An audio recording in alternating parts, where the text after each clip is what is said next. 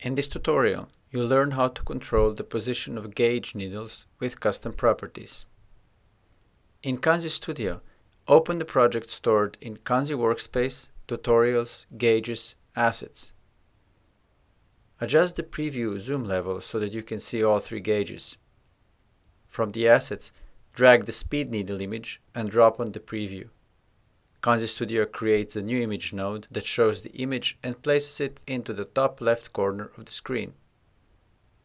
Select the Guides node and press Ctrl-H to reveal the guides you can use to set the precise position of the needles in the gauge. In the preview, enter the Edit mode and select the speed needle. In the Node tool, select the Render transformation for the target transformation. Use the render transformation unless you know you want to recalculate the layout.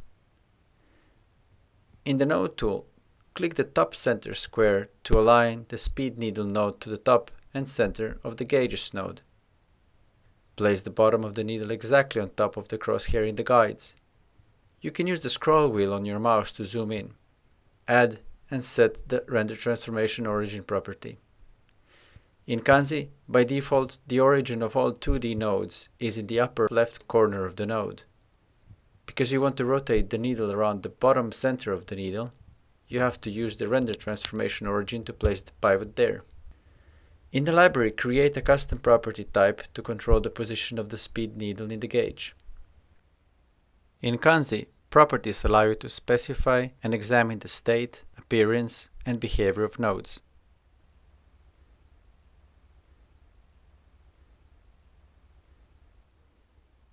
Add the property you created to the Gauges node.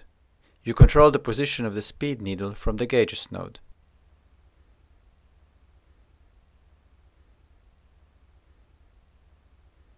In the speed needle, create a binding that connects the rotation of the speed needle node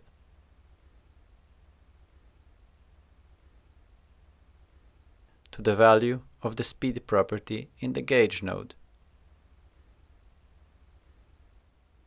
You have to subtract 140 from the value of the property to correctly position the needle at value 0 on the gauge when the value of the speed property is 0. You can now rotate the needle by adjusting the value of the speed property in the gauges node. Now create a node that shows the current speed as a numerical value. In the speed view node, create a text block node to show the current value of the speed needle. Move the speed value node above the speed unit node to show the value before the unit in the gauge. Adjust the font size and bind the text property of the speed value node to the speed property in the gauges node.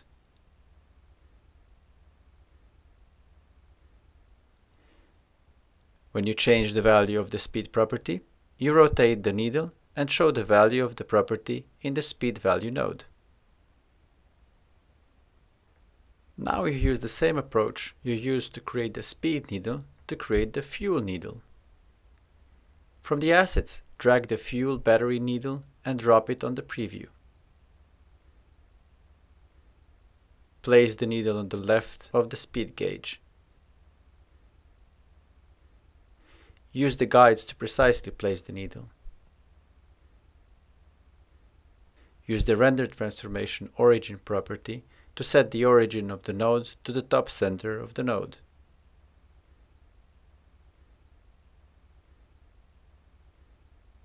Rename the needle to fuel needle. Create a custom property type you use to control the position of the fuel needle in the fuel gauge.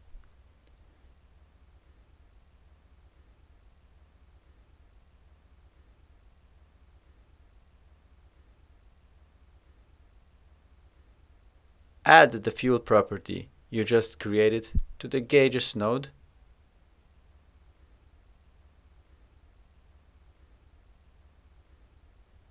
and in the fuel needle, create a binding that connects the rotation of the needle to the value of the fuel property in the gauge node.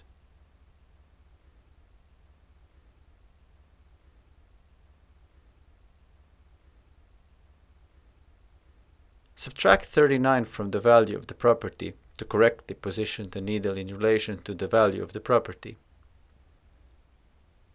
The gauges node has transparent openings for the fuel and battery gauges where you can see the position of the needle. The position of the nodes in the project defines the rendering order of the nodes.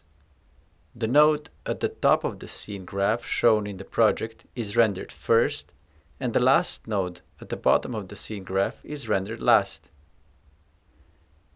When you place the fuel needle node above the gauges, Kanzi first renders the fuel needle node and then on top of it the gauges node, which shows only a sliver of the fuel needle to create an elegant fuel indicator. Now use the same approach you used to create the fuel needle to create the battery needle. Again, rename the node. With the help of the guides, precisely place the needle.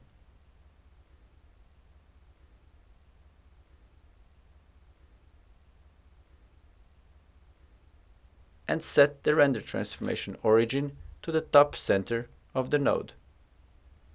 Because the only difference between the properties used to control the position of the battery and fuel needles is the name, duplicate the fuel property and rename it to battery.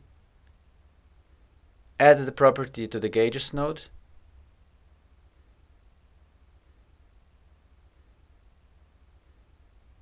And create a binding that connects the rotation of the needle to the value of the battery property.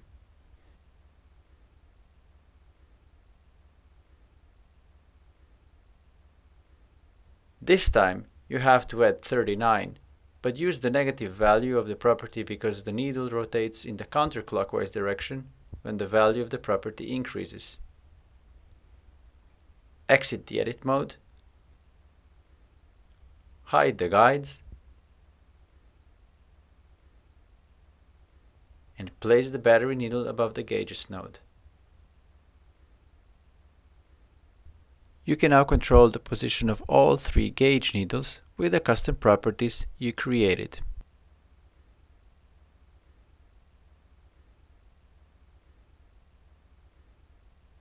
In this tutorial, you learn how to create a turn indicator and control it with a property using the Kanzi State Manager.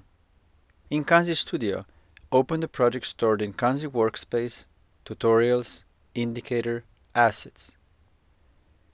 Create a custom property type, which you use to control when the turn indicator is switched on or off.